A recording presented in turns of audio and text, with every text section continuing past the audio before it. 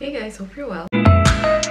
Usually I hold this, but like sometimes I'm like not being careful. But yeah, I'll just leave it right here, and also it gives me room to like talk and like I can express myself with my hands.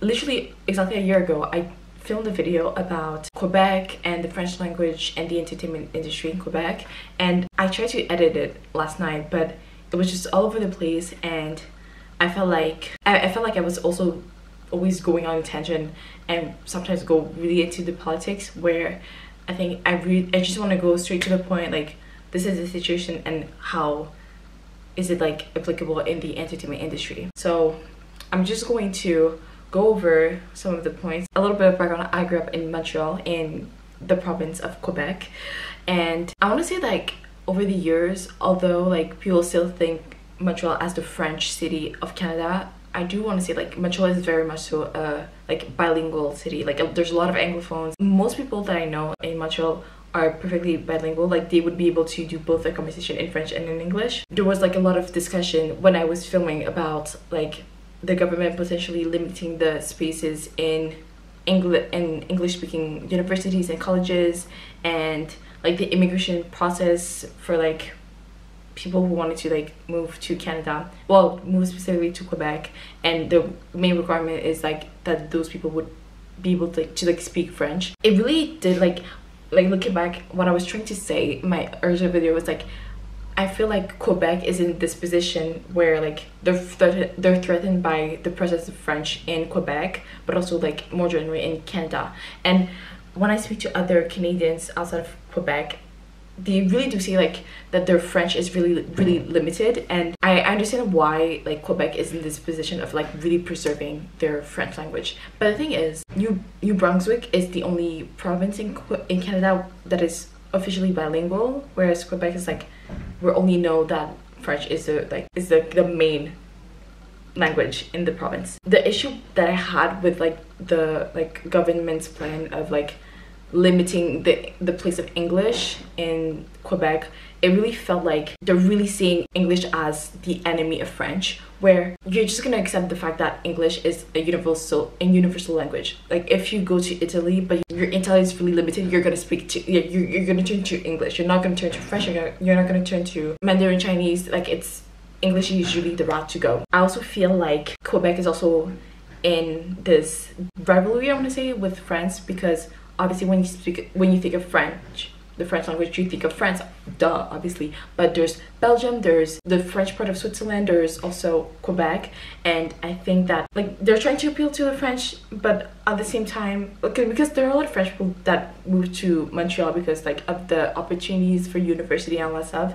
But growing up, because I also went to a French school, like we followed the system from France and not the French Canadian system. Little side note. But when I say French Canadian, I want to say like I'm thinking of Quebec, because technically the term French Canadian is like very broad. Although the majority of French Canadians are in Quebec, there are like communities in the western part of Canada that are French speaking, and there's also like another big French region in New Brunswick that called Acadie, and they have their old history. And I think you should really look into it, because there's in that specific region they have Shack, which is like French but also English, and when you hear it, you feel like it's Franglish, but it's not. It's like their own language, which is really cool. Anyways, going back, but what I was going to say is that just like being in like living in Montreal, but like also the fact that there was also a very like French influence of how I grew up. There are a lot of there's always like this element of like French people looking down on Quebecois people because they don't adopt the same vocabulary, and I don't find that with like American English versus British English. Like I never seen an English person look down on an American like, oh, this is how you say this. Like there's a little banter between like, oh, you say fall, we say autumn, but it's not like, oh, like I'm never gonna take an American seriously because of the way they speak. Like there's this hostility within like the French communities. Like really sad, because like if you look at the history of Quebec and like the French, how it developed, like it's really interesting. And like sometimes you see French people say, oh, Quebecois are like so like they're speaking their own language, like I would never understand, but Quebecois also make the effort to understand French people. So like why are you not réciproque. Like I'll put the word, but like why you're not like putting the same effort back. Not only that, so like not only Quebec feels threatened by the rest of Canada, the English language as like a whole, but also like there's like this sense of rivalry between Quebec and France. But I also want to say like within Quebec, Montreal is so different from the rest of Quebec. In my opinion, I really do see Montreal more so as a Canadian city rather as a Quebecois city. Yes, Montreal is in Quebec, but like if you go to Montreal and then you go to another, like you go to Quebec City or you go to Rimouski or you go to Trois-Rivières, like it's very, very different. I remember like the Prime Minister of Quebec was saying like, oh, people from Montreal feel like they're like so above the rest of Quebec, and I'm like, but like that's where all the opportunities are, and like they are in Montreal. Like all the big tech companies, all like the big movie productions, they happen in Montreal. Like they shot X-Men in Montreal. They didn't shot it in like Rimouski, like no offense, but like that's where everything is happening. So I understand why Montreal would be essentially like this type of like bilingual city. So I feel like Quebec also has like some internal issue. So how can I like make it about the entertainment industry is that growing up I really felt like the media didn't represent accurately Montreal's culture, or like the overall culture of Quebec. When you see it now, you see the difference of the kids shows now in Quebec, where there's like this emphasis of like, okay, like we're gonna put more diversity and all that stuff. But until a couple of years ago, there wasn't that shift made into adult media. Like in Quebec, like it was still the same shows. When you think of, I don't know, like I can't even explain it to you. Like it's just like it's always the same artists, like the same comedians from the past like 30 years that are still like very like much like in your face. And I understand that the like talent scope is very like small compared to Hollywood, but even in Quebec you always see the same 10 artists, and I'm like, are they tired? Like don't they want to retire? But I feel like slowly but surely they're not only putting Black and Arab actors not only like as secondary roles, but like also like more so as prominent roles in the series. I think the one show that I remember watching that was like, oh my god, that's like a really good show is Tout TV. So essentially it's a show about this teacher in secondary school, and they have 20, every season it's like a new professor with their new class, but it's like the one professor with 29 students. So, and that's why it's called Tout TV. It's like 30 lives. So, and essentially it would tackle like intimidation and like racism and family problems, financial problems, but within the students, their personal life, but also the personal life of the professor. And I think it was really, really interesting. And every year they had like new teachers and like new stories, and it was really diverse. Like the cast was diverse. I know with the streaming platform, especially in the US, they have like every network has their own streaming platforms. I remember watching this news report, and they were showing in Quebec they don't really watch like our shows. They always turn to Disney Plus and Netflix. But it's like, yeah, but because they offer a wider range of content, you know. Like if you like romance, like it's not the same romance from the past 30 years from Quebec. Like there are new stories being told, although like Hollywood nowadays is always becoming repetitive. Content available, and you're able to also to watch shows from Spain, shows from South Korea, shows from South Africa. Like there's just so much stuff out there. Hey, I'm currently editing the video, and what I'm trying to say is that although the streaming platform in Quebec would work for their own users, like local users, I think you can also benefit from the fact that if a show or a movie is successful in Quebec, why not put that show on a bigger platform like Netflix? I think both can coexist. Like you don't have to see Netflix and Disney Plus as your enemy. If you know that you can only do so much with that platform and with that show, and you think that it can really provide a wider range, put your content on a better platform, you know?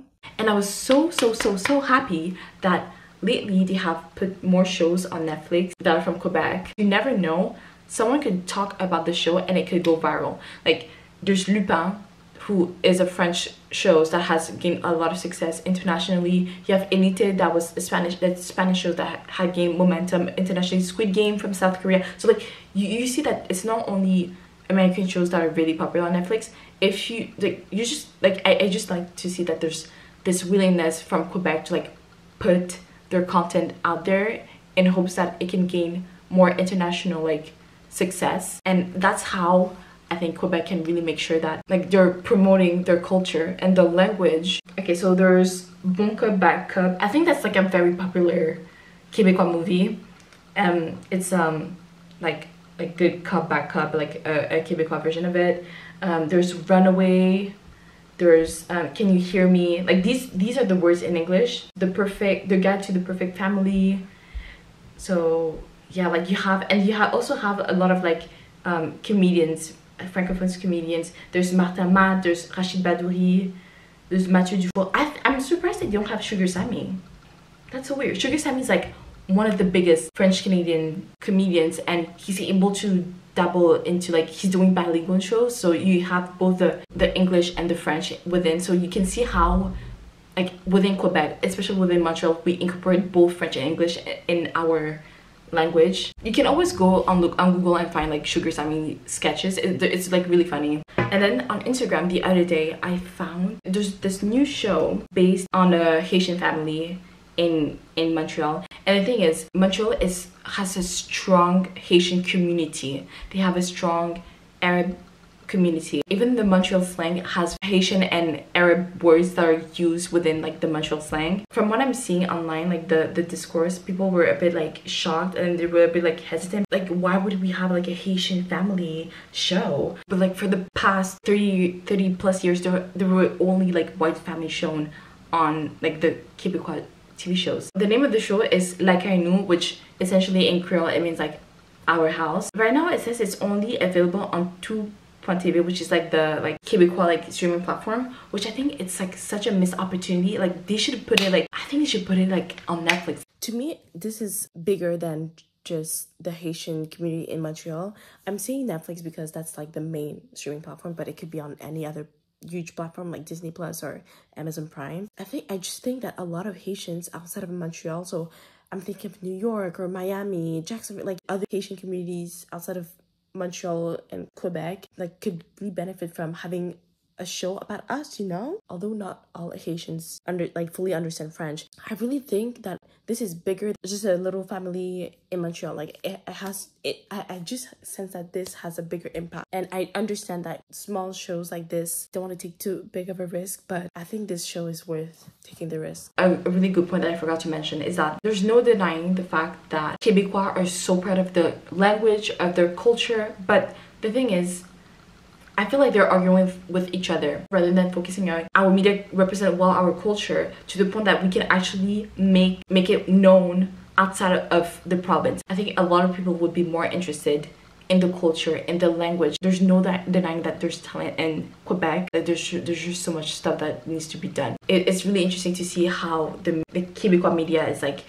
evolving social media and like this need of new storylines, of new actors, the fact of like taking risks. But also when you're so comfortable with your identity, your language, why would you see like English as your main threat? Yeah, at this point we recognize that English is like a universal language. How can we portray online on our platforms that Quebec has a nice culture, and how can we make sure that people are interested, not like putting down another language to make yourself feel better? And also like with like everything that's happening in Haiti, and I think like these shows, I think it could be a really good thing for people to see like another light of the Haitian culture and the Haitian diaspora. Yeah, I would be interested in seeing that show actually. Yeah, that's all I have. I know it's like a little bit rambling, but by the looks of it, I think I can edit this video a bit better. So yeah, I hope that you liked the video, and I'll see you guys next time.